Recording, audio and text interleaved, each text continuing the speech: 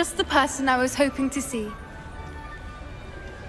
I see Doran finally convinced you to leave the Snidgets. If anyone can keep them out of Poacher hands, it's the Centaurs.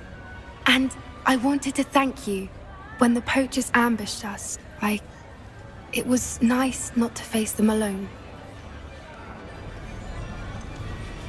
You can always count on me for a fight when it comes to Poachers. That makes two of us. I am glad you came to Hogwarts. It's already been my best year.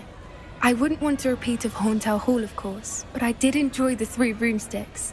Had no idea how lovely it was there. Had you never been to the Three Broomsticks? I used to spend most of my time with Highwing, and well, I don't know how Serona feels about hippogriffs popping in for a butterbeer. Highwing's the only one I would have gone with. Or Gran, of course.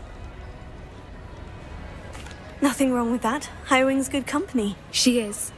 Although I am beginning to see the appeal of human friends.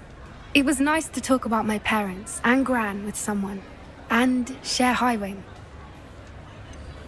I don't suppose you've heard anything from your parents, have you? I haven't, but I'm perfectly fine with that. Does your Gran know that we found the Snidgets? I couldn't hold it in any longer. I told her everything. She was livid that I'd been anywhere near the Poachers, but she confessed that she was rather envious about the Snidgets.